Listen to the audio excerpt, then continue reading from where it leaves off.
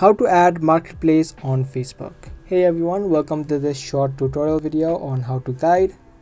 If you don't have the marketplace option on your Facebook on the top, let me show you the quick way of adding it. From the home screen of your Facebook, tap on the menu on the top right. From here, just scroll down, tap on settings and privacy, and tap on settings. From the settings section of your Facebook, again tap on profile settings. From here, scroll down and you'll have an option of shortcuts. Tap on the shortcuts bar and you can see all of the shortcuts that you can add.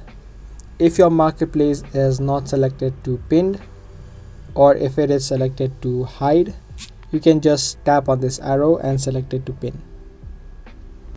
After you select it to pin, the marketplace will be added to the pin section, and if you head back, your marketplace option should be showing up on your home screen.